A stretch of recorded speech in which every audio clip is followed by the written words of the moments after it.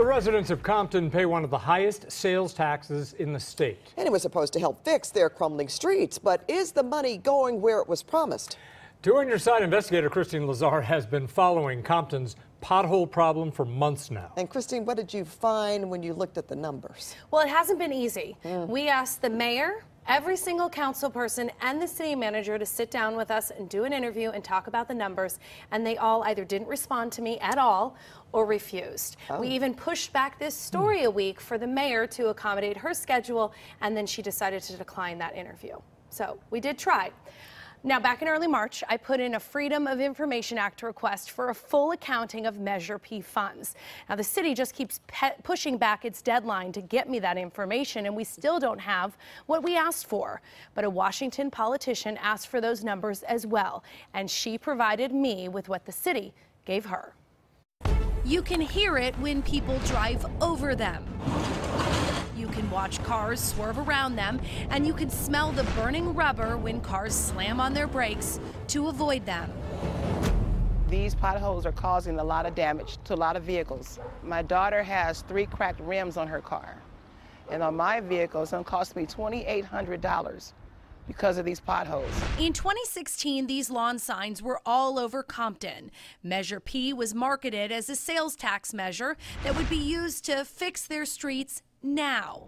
Now, nearly 3 years later, streets all over Compton still look like this. These are like the size of a mini pond. By the end of 2019, Measure P will have netted more than $28 million for the city, according to numbers provided by the city manager. In 2017 to 2018 alone, the tax brought in $11.5 million in revenue.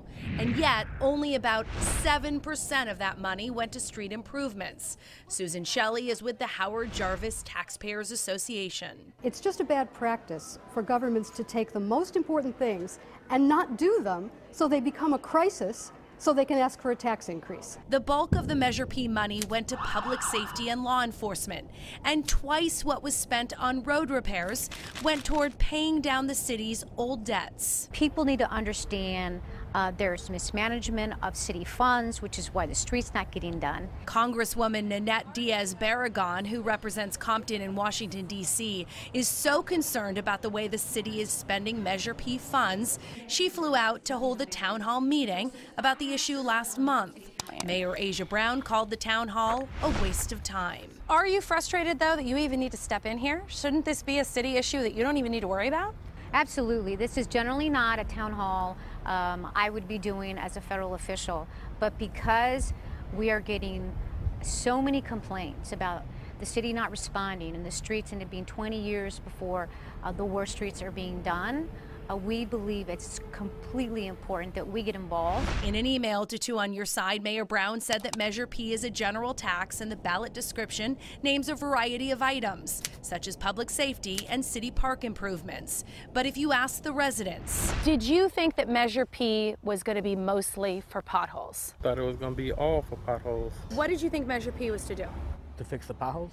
I think it's completely deceptive. If a store did this, the government would be cracking down on them for false advertising. But the government does it, and they're just being clever. Mayor Brown refused our repeated requests for an interview, telling us she has no intention of going back and forth with elected officials in the media, and that she'll let the city's results speak for themselves. I blame all of them. I blame the city manager, the mayor, the city council, because they're not working together. The city does have plans to spend a greater percentage of Measure P funds on streets in the coming year, about 24% of the $10.8 million they expect to come in.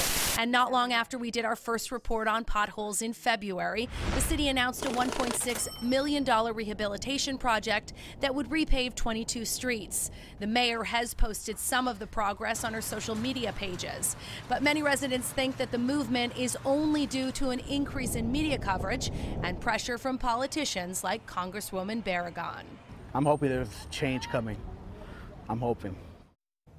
Last year, the state controller accused Compton city leaders of reckless overspending and overpaying themselves. But earlier this month, the state controller did commend the city for now working with them to improve the city's financial conditions.